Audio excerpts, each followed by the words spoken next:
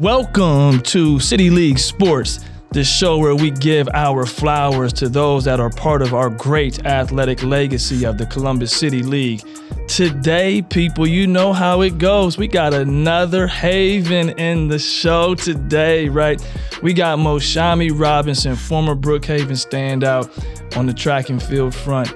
I'm your host, Dr. Vince Clarino, and I'm honored to catch up with one of our legends, right? So let's get into some stories. Hey, say hello to everybody here in Columbus, Ohio.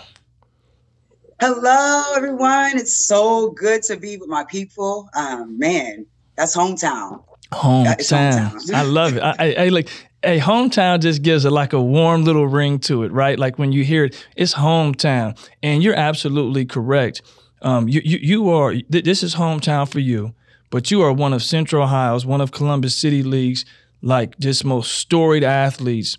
And so like, because I can't get all of your body of work into our segment of shows, right? Because you've done so many amazing things, but I want people to be able to hear like kind of like your beginning. And I was doing my homework in preparation for the show, and I come across this story of a 7-year-old Moshe, right? Like, so tell me about this 7-year-old little girl and how she begins this journey of track and field that you're living right now today as a woman. So share everybody that little story. I think that's a great segue to get us started. Wow, that's awesome. And forgive me if you hear my dogs, but yes. So I set a goal when I was 7. I was watching FloJo run in 1988, Seoul, Korea, and she ran the 100. And I was sitting in the basement. You know, we have basements in Ohio. That's right. And she won, and I ran upstairs, and I'll never forget. My mom was cooking. I remember the meal my mom was cooking. She was cooking peas at the time I said this. Wow. And I said, Mom, I'm going to win a gold medal for me, you, and Dad. And I just ran right back downstairs and went back to watching it. And that was it. That was it. And I remember when I turned 9, my father, I did a lot at Cook Recreation. So shout out to Cook Recreation. Oh, okay. Yeah, certainly. Yeah. So, you know, I was supposed to be going to a dance class there. And my dad took me to a track meet, which was the Hershey National Qualifying track meet. Oh, okay. But we didn't know all that. He was just taking me. I get second in the 50-meter dash and qualify. Oh, hold on. I want to make sure I'm understanding this. You all went to this qualifying meet and you participated at 9 years old. Oh, wow. Okay. Qualify, because this was my dad's plan, because he had seen me run when I was 5 at a family reunion. That's what he told my mom. So that's why we came by. He went to go prove I was fast. So I go get second in the 50-meter dash, qualify. We come back with this little paper talking about I qualified for the Hershey's Nationals. And my mom's like, we can't afford to go to Hershey, Pennsylvania. Wow. You're supposed to be taking motion to a track meet. And after that, I didn't run track anymore. I, went ahead, continued being a kid, playing regular sports. And the first actual organized sport I competed in was basketball with Take ABC. Okay. And Coach Tim Brown, right? So just shout out to Columbus for all the things that we have set up for young people at the time, Nice. And in 7th grade at Monroe Middle was when I actually joined a track team. Okay. So that was really where my career began in track and field, was at Monroe Middle School. I was wondering which middle school you went to. Yeah, Monroe. One of the best, it's very, very traditional, very guided, very structured. And that's so important. It was so critical at that time. And I just remember Mr. Walters and Mr. Taylor, Mr. Ruffin, all of the people who were integral parts of discipline, encouragement, all of my teachers there, Miss Coleman. It matters. The type of education system we have, the type of the room and space that teachers are allowed to really pour into young people and become personable and share and edify them in ways that, it's just not a part of the content. And I'm so glad that I had those teachers in my life. So that's where my journey started. Yeah, hey, that's nice. And it's interesting because you threw out some names I didn't have in my notes. Ralph Taylor, like you said, principal at Monroe. Milt Ruffin, Dr. Milt Ruffin now, right? Who's the leader at Columbus Fort Hays right now? Yes, he is. And it's interesting to hear those names because you instantly took it to a space of academia and all of the wonderful things that shape you and help you, along your journey. So you started in Monroe, you're running track, you're figuring it out, you're like blazing the trail, and then like somehow, right? for whatever reason, whether you live on that side of the city or I'm not sure, but you end up at Brookhaven, and athletics at Brookhaven at that time was like, you walked the hallways and everywhere you turned, a classmate was a student athlete doing really special things.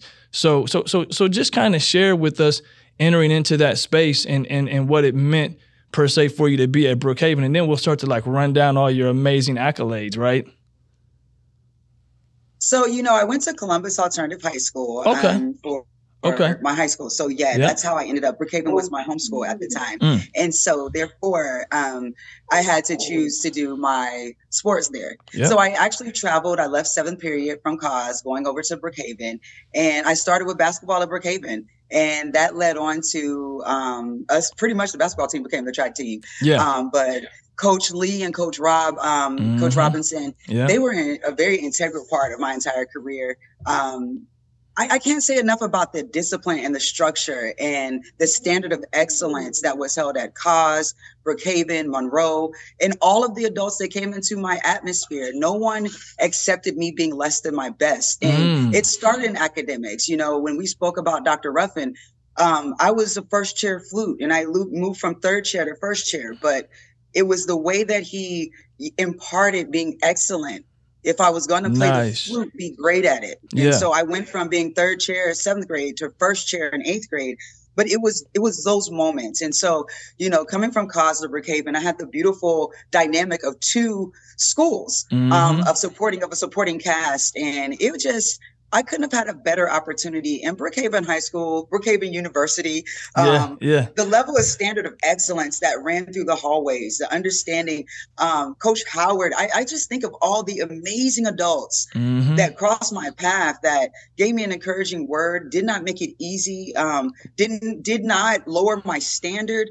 And I just appreciate that on so many levels. And I'm thankful and grateful for Brookhaven and the love, but I'm even more grateful that I had an opportunity to experience both Columbus Alternative High School and Brookhaven and see those 2 dynamics come together, because that best set me up to be able to handle the load at the University of Texas for sure. Certainly. And we're going to get to your time at UT, right?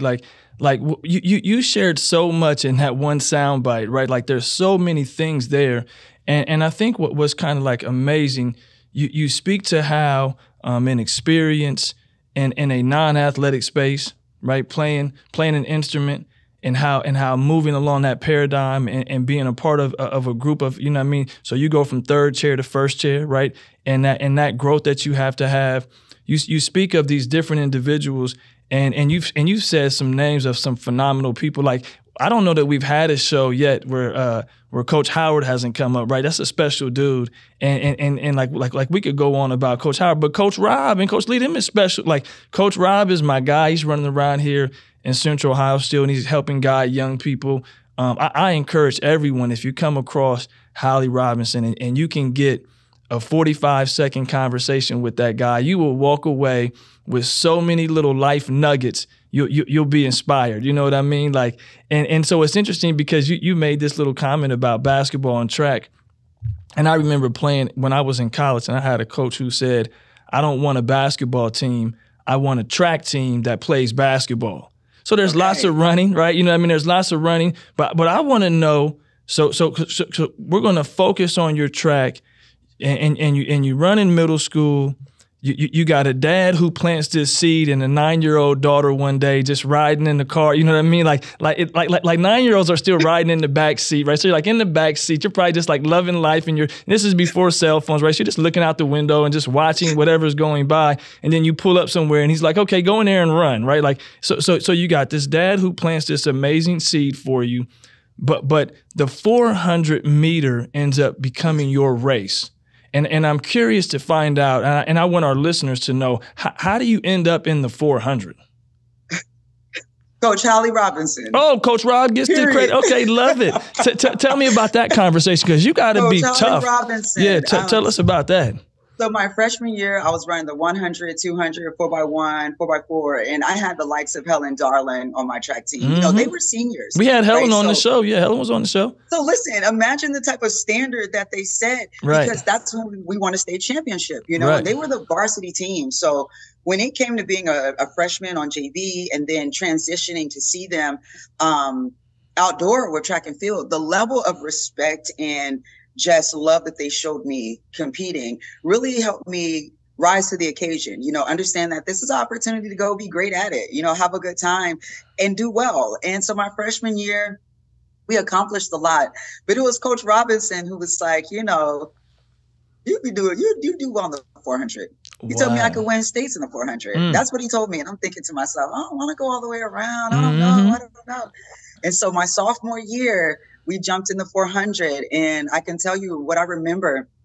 I remember this workout in particular because I use it when I speak to my athletes. I use it when I speak to executive boards. I remember we were doing a workout. It was just myself, Coach Lee, and Coach Rob, because I was the only one who had qualified for states. And I was running the 1, 2, and the 4. And mind you, Brookhaven finished 8th overall at states. Right. Okay. But we had a 400 workout. I had 10 400s with 70 seconds with 1 minute's rest. So I had to run them in 70 seconds with 1 minute's rest. I'm 16. I remember I was on my cycle. I'm on number 7. I finished running number 7. And I was always agreeable. I was always an athlete that worked hard. So you didn't have to get me going. Yeah, but this was the day that I had it.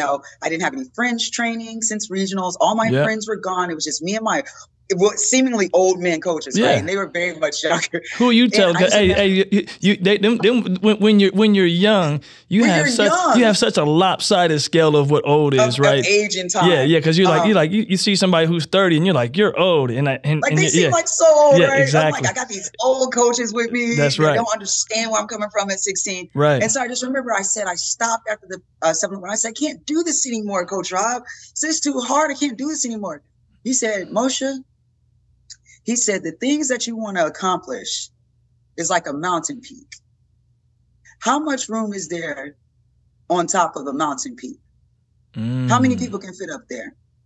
And I thought about what he said, and I said, not many. He said, just one. He said, on your journey and what you want to do in life, you're on a mountain, and everybody can't go to the top. But when you get to that mountain peak, he told me that the work that I do on the way would bless those lives. But the mountain peak was for me, and it was going to be lonely. But to stand up there, because it is the greatest spot, and those that have come along the way will be blessed. I'll never forget that.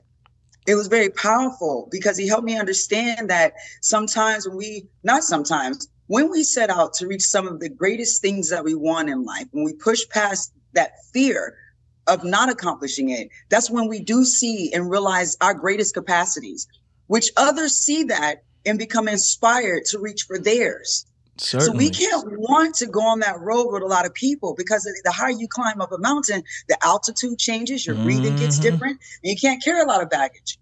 But if you're doing the work along the way, those who don't get to climb up the mountain, they're cheering you on and they're good where they're at and they're getting the blessings. See, when the snow falls, it doesn't just fall on the mountain peak. It falls on the entire mountain. So all the blessings rain down, but you got to be willing to push. You got to know to go, and you got to know that that mountain peak is for you. And although the road seems lonely, it's about all the lessons and that journey that you're supposed to get, so that people can be inspired to go after their mountain peak. And Coach Rob, that is what that story right there. You and Coach Robinson, y'all are not related, right? For the listeners, right? So you and Coach Rob, like, y'all can take that story on the road. You know what I mean? Like, that is a powerful piece. And to think that sometimes our best messages that we share with others comes in these moments of adversity, right? These challenging situations, because who knows if Coach Rob shares that inspirational energy with you if you just finish the 8th one and don't even say anything, or whatever the number was. You stopped on 7, you had to do 8, right? So imagine if you just run number 8, like that was the goal for the day, and you get through the last one and you just go to the locker room and get your stuff and go home. Like maybe that message never happens, but you have this challenging adversity moment, right? And then that moment inspires a teacher to say, hey, look, I believe in you, and let me give you the inspiration so that you can believe in yourself. You know what I mean? Like that's and so a lot of times, so here, let me do a little side piece. Coaches, when you see a young person who's having a challenge, That's not the time when you tuck and turn on them. That's the time when you dig into your bag of tricks and you come up with the most inspirational energy you can find to help them achieve, because then they turn up one day and they're sitting here with gold medals and stuff, right? So that's kind of where you have to take that energy. Coaches, you need to understand that. Yes. And so okay, now here's where we get into a little bit of the fun. While at Brookhaven, you run the 400. Coach Rob inspires you, which you got to be a bad person to inspire a kid to run the 400, right? Because that's a tough race. I say that every time we got track athlete. You know what I mean? Like, you got to be tough to run the 400. And so your 10th grade year, you finished 3rd in the state, and then you bounced back junior and senior year with back-to-back first place state championships in the 400. And so the reason why I share that is because I didn't know anything about the Monroe, the musical instrument, 3rd seat to 1st seat. But how beautiful the connection that you go from a 3rd seat and playing in you know what I mean, and playing your instrument to achieving in the practice and the hard work that goes to obtaining 1st seat. And then here you are, 10th grader, you finished 3rd in the state, you come back to-back first place finishes. So while you're doing this, tell me like the 10th grade 3rd place finish, and then what happens where you say, nah, I'm claiming what's mine. Tell us a little bit about that. So because you go out and win the state back to back in the 400. Yeah, I love that you said it that way. That's really the first time I heard that back that way, and I think, I guess it would go back to that being in the 3rd chair, understanding when someone sees more in you and someone believes in the goals that you set, how can you not see more in yourself? They were Coach Rob and Coach Lee and my teammates were so inspiring, and were cheering me on. And so 3rd wasn't enough. And that was the year that Brookhaven, that we won the state championship with 5 girls in 1998. And I think that for me, to be honest, the personal part of me was that Tia Trent wore these bells on her shoes. Oh, did she? Okay. Friend of mine. Okay. Yeah. Tia's a Columbus kid, Central Ohio kid. I think she was at one of the Westervilles. She was. Yeah. And when I jumped in the 400 my sophomore year, they told me about this girl who wore the bells. Okay. And I remember hearing them. And I remember those bells passing me in the state meet. And I remember losing to those bells my sophomore year. Okay. And it was my junior year that I was determined that those bells were going to be behind me. Yeah, no doubt. Yeah. And your junior year, which was her senior year, I think you finished 1st and she finished 2nd. Yes. Yeah. Determined yes, indeed. That those bells were going to be behind me. That's right. As good friends, I bet you all get to have a good smile about that. I would beg to guess that now, like at all levels of track, you probably can't even do something like that. You probably can't put bells on your shoes anymore, can you? Or is that still something that's even permissible? By the time you reach the pros, you can do those bells and whistles. But at that level, everybody's so ready. If that's a distractor, we weren't ready to begin with. So you're ready to go at the next level, and I think that, that is something T and I have talked about since, because it was inspiring. And I think that she felt good that was what I used, and that's when, you have a true competitor. That's when you can really appreciate growing up in a city, in a space where we were all celebrated. I tell so many young people that, and I live in Central Florida now, and I was a coach in schools. And I tell them the thing that I admire the most about growing up in the city of Columbus is that we all cheered for each other. Even though we were competitors, even though there were rivalries, there was something that collectively we understood about each other in the city of Columbus and what we were able to accomplish, what we could do if we set our goals. And, I don't often see that.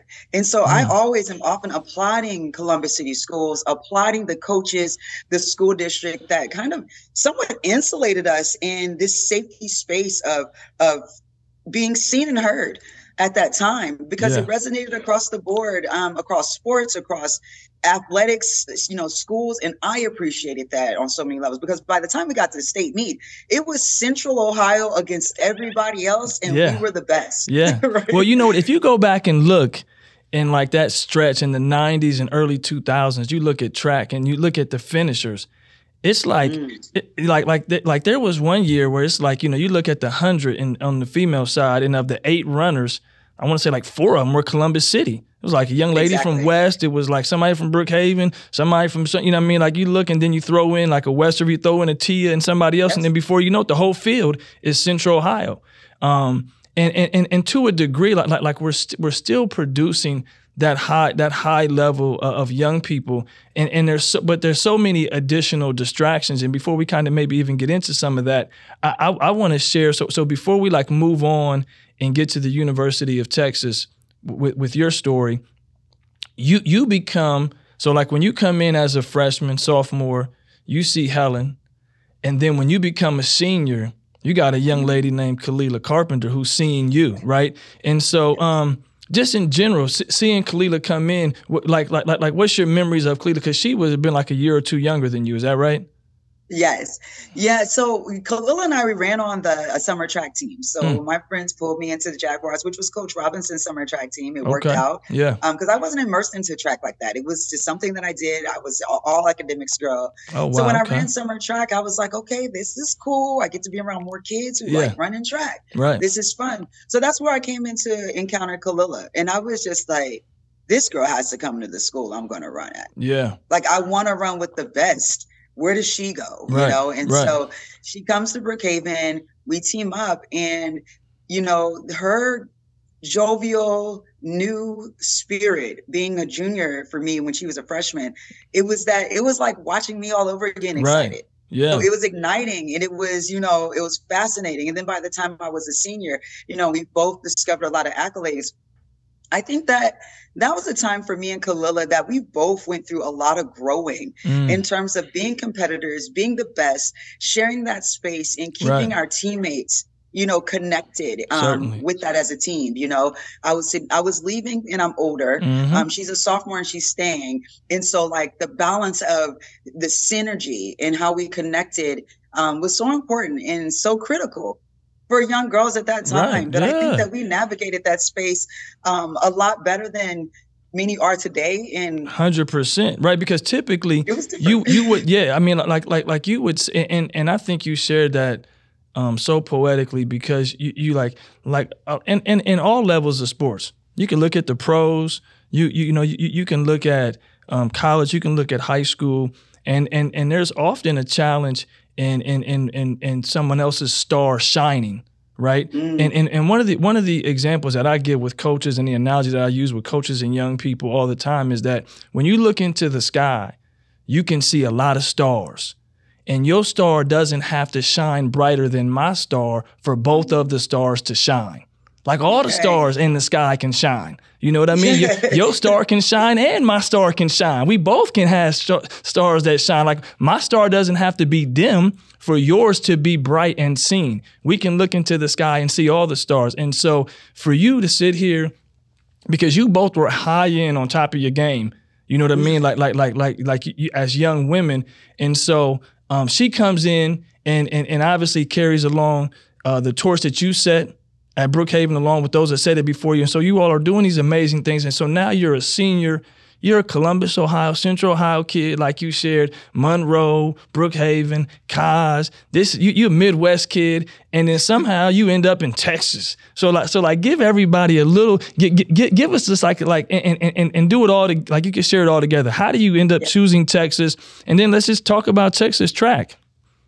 Yeah, so a couple quick things. One of the main things was there was a meet my senior year in Chillicothe. So just so we can think about it for meet directors, I'll never forget, it was an invitational.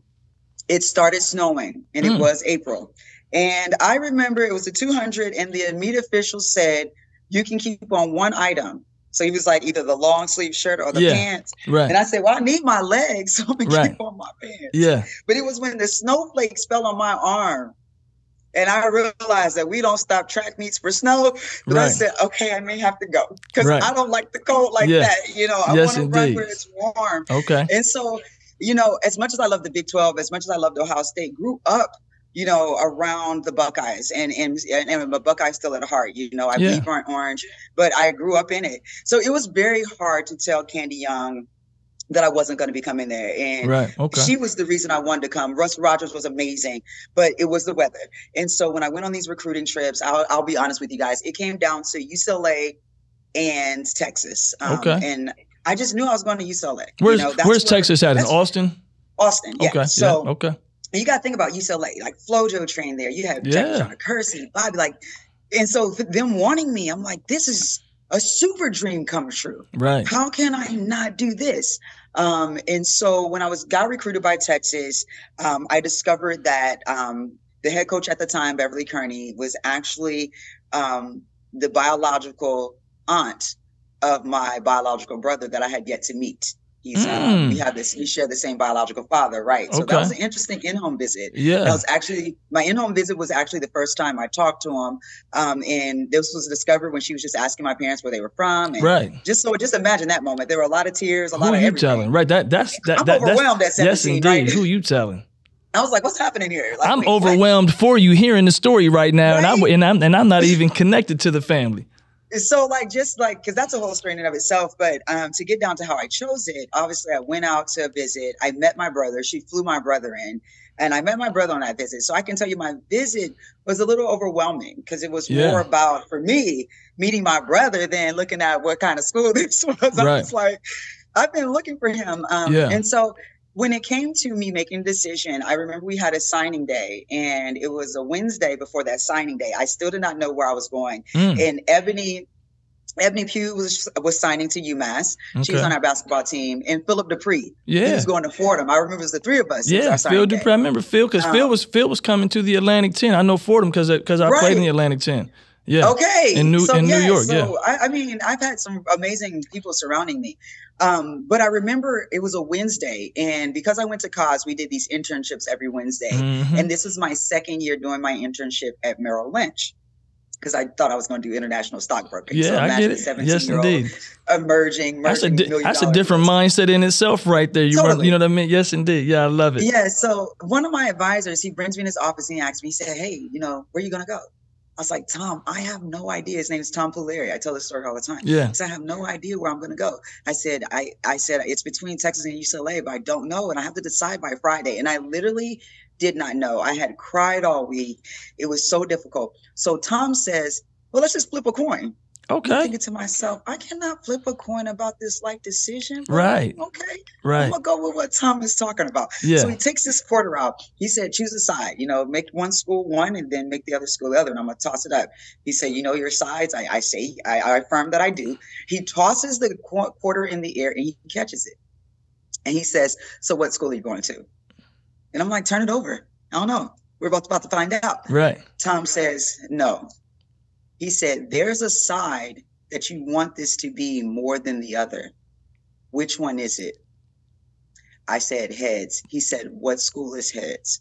I said, Texas. He said, that's where you go. Hold on. That's how I went. That was it. I joke around on our show a lot, and I talk about the possibility of you can have tears of wedding. Who's this counselor that did this? Who's this guy's name? His name is Tom Puleri. Tom Puleri. He worked as an advisor at Merrill Lynch. Oh no! So he's working. This is a Merrill Lynch advisor that you had, not a school system person. No. Somebody working in. Hey man, that is a beautiful.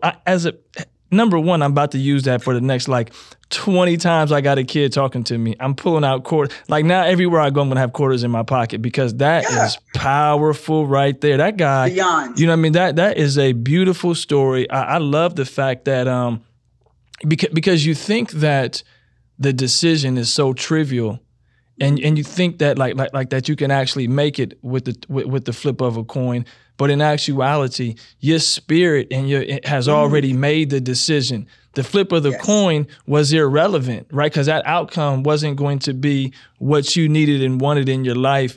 And so, wow, you know what I mean? That's a good one right there. I love hearing that for you. And so Texas then becomes home for you through this transition, through this life process.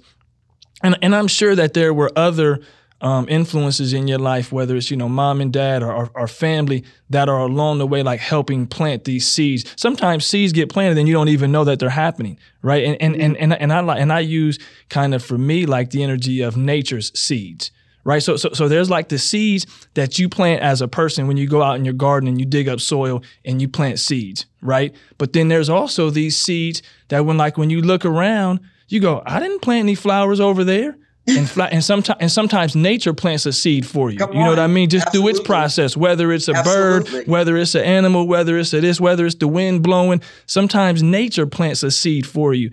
And so we all get these seeds that get planted on purpose for us, you know, with the decisions that we make. And then also some get planted that we don't even know through your interactions, throughout your daily life, right? These seeds get planted. And so sticking with the theme, though, you get to Texas, and I want to be able to like give the next, like, you know what I mean, several minutes here, enough time for us to like capture two parts of it, even though they need more time in their own.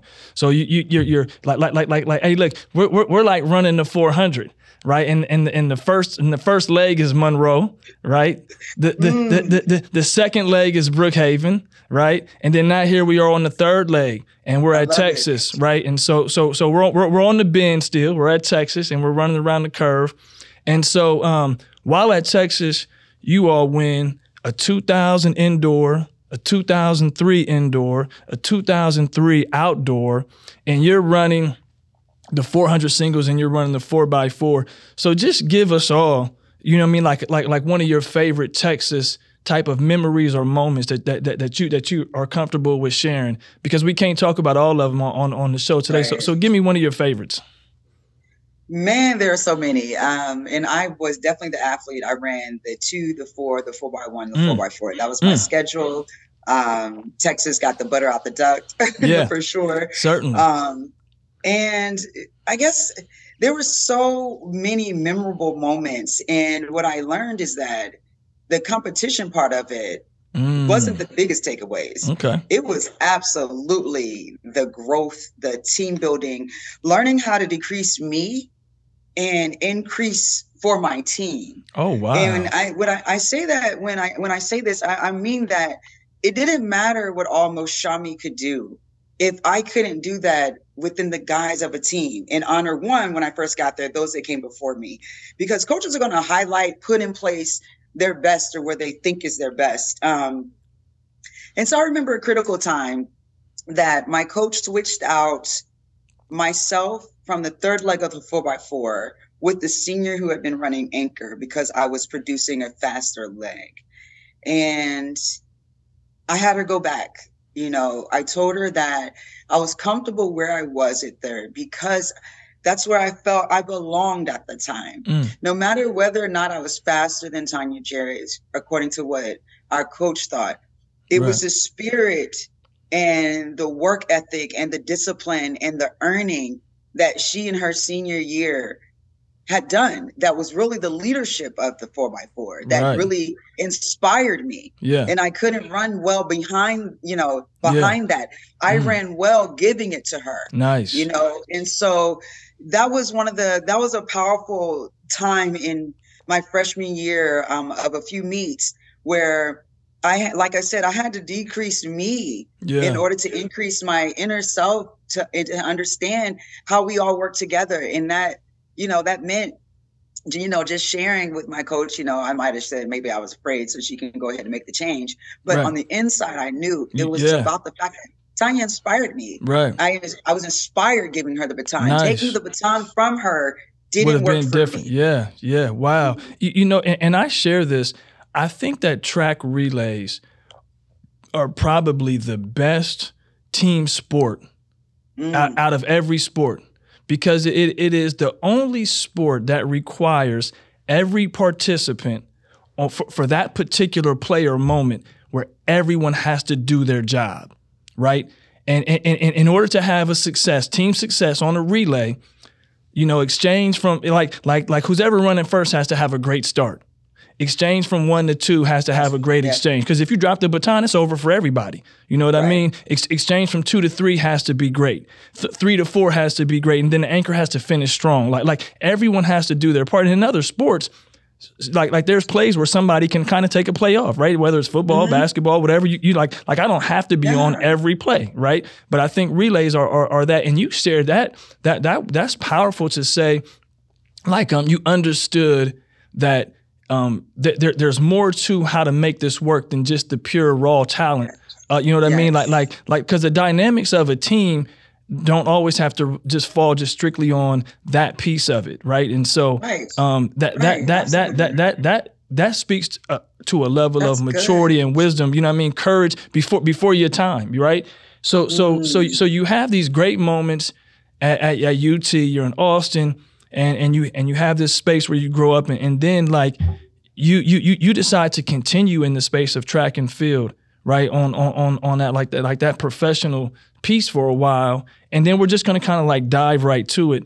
So you get to an opportunity where 2004, and then I'm just going to let you take 2004 and share it. So now we're on the last leg of it, right? You tell me what goes on in 2004. So, you know, on the last leg or the last part of 8400, you really have to activate yourself, because that last 100 is the hardest part, right? Right. And so I'm going to say that was hard. That was different. I had another semester of college that fall of 2003. So I had to go back to Texas and finish. And my eligibility was up. And I also knew that although I had a great running with my coaching time at Texas, that I was going to need to transition to go to the next level. And I had not won my Olympic gold medal, and that's what I was set out to do. Right. You know, I don't think my eyes were so set on being a professional athlete, because I can tell you I was surprised what came after the medal in terms of the profession. But making the decision, going back into that semester, understanding that I now need to change, I connected with one of the men's coaches, Dan Paff, who I adore and I honor. And he was the male's field events coach. He's a jumps coach. And I just told him, I said, Dan, I'm not going to stay with Bev, but I still need to train to get ready for trials, because I'm going to Olympic trials and I'm going to make this team. Right. I just thought I'm going to win a gold medal. Yeah, you know, that was it. Yeah. And so he gave me workouts. I did a lot of the workouts on my own. Nice. And when it came time, you know, he invited me to actually train with Marion Jones, because he was going to be moving to North Carolina. Go figure. October 10th, 2003. I remember so vividly. It was the same day I had just left Bev's house, letting her know that I was going to, you know, decide to be something different. Yeah, because there's a conversation that needs to be had there. You know, you have to honor where you've been and have that real conversations for completeness. You know, you never go into something new without finishing something else. Yeah. And it was driving away from her house. Marion Jones called me. Like, sometimes I watch my life like a movie, because the stuff that happens is like. Hey, and pause for 1 second. Let me. Have you written a book? And I'm being serious. Have you written any books? I'm going to. Okay, so let me say this. I don't know if there's a ghostwriter out there listening. Somebody needs to get in touch with this young lady here, because your story sounds, and it's just like, it's so poetic and beautiful and inspiring. And there are all these nice little nuggets and moments, and you share them so well. I don't know if you like sit around and just rehearse this stuff, but you share these moments so well. You know what I mean? And somebody needs to find you and start getting this scripted out, because I received that. Yeah, so somebody, the book. Yeah, but it's my lived experience. So when you're telling it, like, when you've lived it, you're really telling your feelings. Yeah. So imagine getting a phone call after leaving your coach. Right. That was difficult. I cried. No doubt. And then you're halfway down the highway, and Marion Jones, the lady who you have magazine covers of, calls your cell phone. Right. From your, and she invites you to come train with her. Yeah. Yeah. No, like those things are that is beautiful and powerful. Somebody needs to just come and sit in your room with you and press a tape recorder and let you just rattle these things off like we're sharing here today. And they need to start to write and tell your story. And I tell you, no, please. It goes. Yeah, so she calls. So we make a decision with my family that I'm going to be moving to Cary, North Carolina. Okay. So when Thanksgiving break came, we went there. Got my apartment set up, signed the lease to start in December when school got out. Yeah. I graduate December 7th, go to graduation. My parents come. I had 2 graduations. And It's December 7th.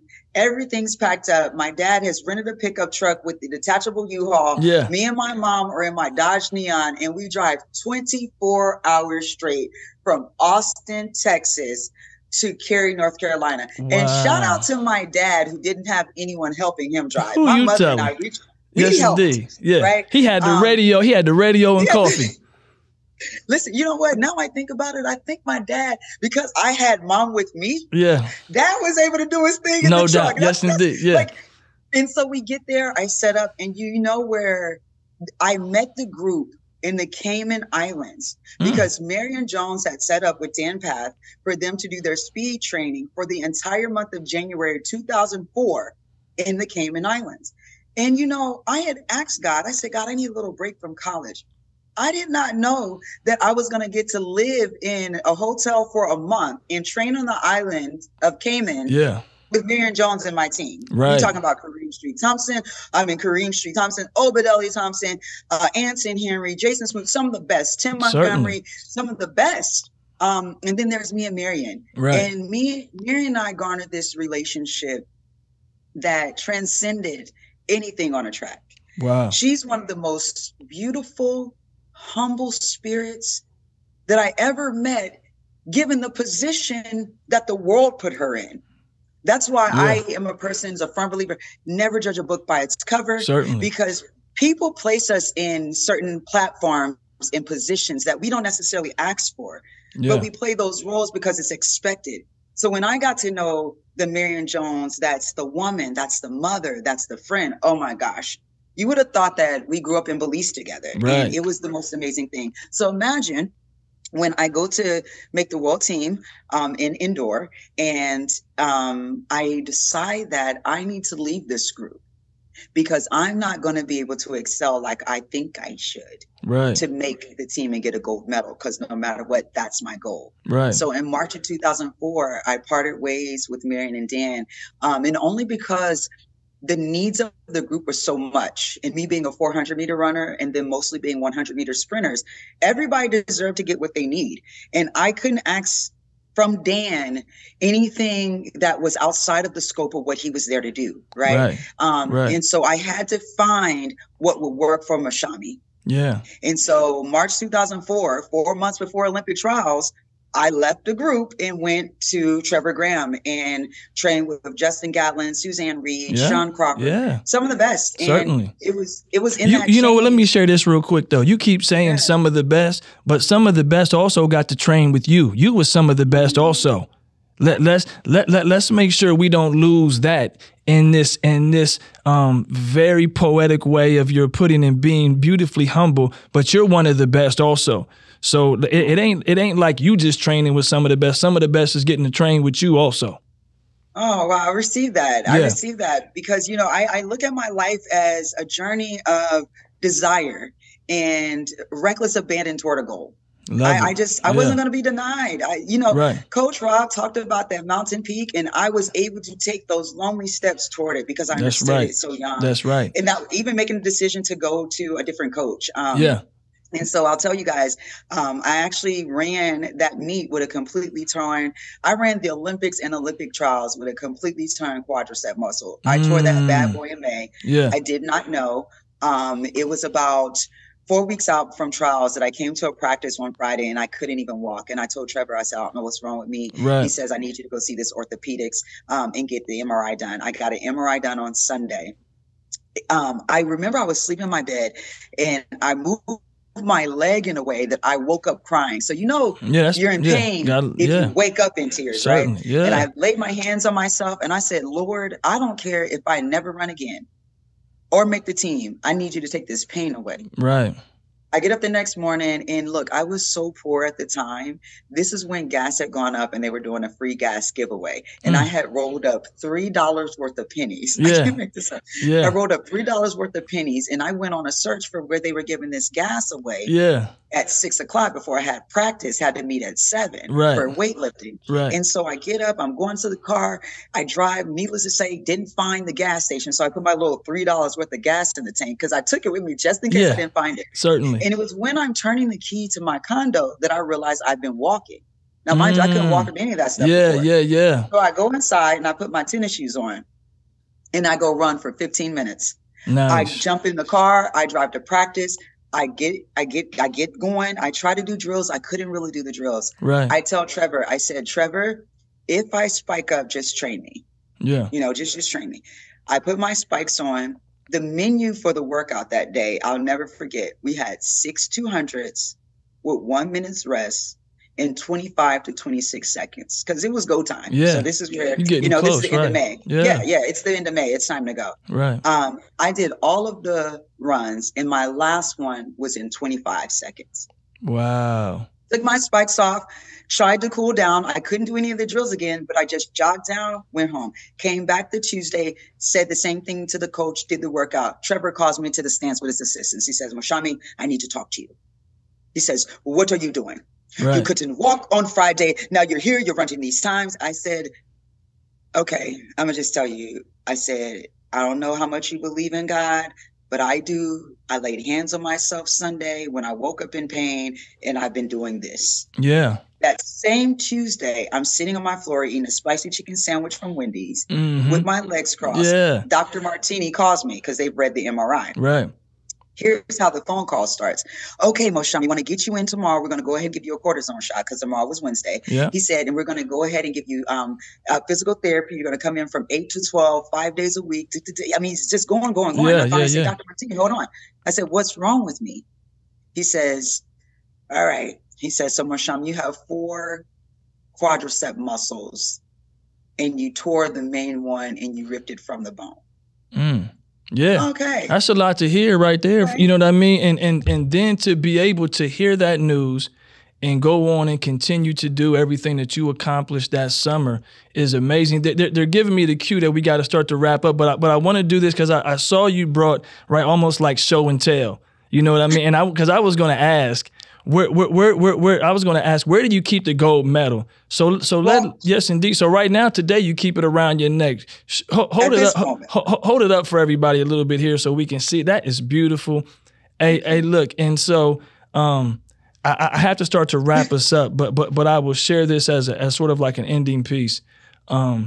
It's been beautiful to get a chance to hear a part of your story, the journey that you started on. I read somewhere that you make a comment or that you've shared a comment about good choices lead to good things. And so I say this because the 7-year-old you who's sitting in a living room or someplace watching television sees FloJo on TV in 1988 and says, okay, wow, you know what? That looks cool. To whatever degree in your mind at 7 years old can comprehend and like, you know what I mean? But that looks cool. And then you go on this journey almost unbeknownst to you with the help of dad. And then you meet these wonderful people along the way. And that's what I talk about, planting seeds, right? Like all these seeds are natural seeds. These aren't things that you had to plant yourself. Your dad takes you to a track meet at Cook Recreation. You know, you go from sitting inside playing an instrument and you go from third chair to first chair and you do all these wonderful things. Your story has been inspiring. You know what I mean? Beautiful to catch up to you. I'm glad you shared some time with us here today. I wish we could continue to go on. You know what I mean? Say goodbye to everybody here in Columbus, and then I'll do the outro, and then we'll get out of here. So I'll let you go ahead and say your goodbyes for us. Yes, thank you so much to the City of Columbus. I love you. I thank you. This is for you. It's because of you I'm able to have this.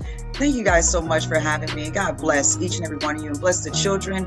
Dream big, dream always, keep pushing. God bless you. Love it. Hey, look, people, you got a special treat today, Central High. This was a good one. I want to thank you, one of Brookhaven's baddest and best. And so much respect to you. Be sure to catch future episodes of the show on WCBE 90.5 FM. Catch us on Spotify, Apple, wherever you listen to your favorite podcast. And follow us, everybody, on Instagram at City League Sports 614.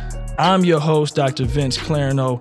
That is the legendary feat of Moushami Robinson, folks. Appreciate you being on the show. And this is City League Sports.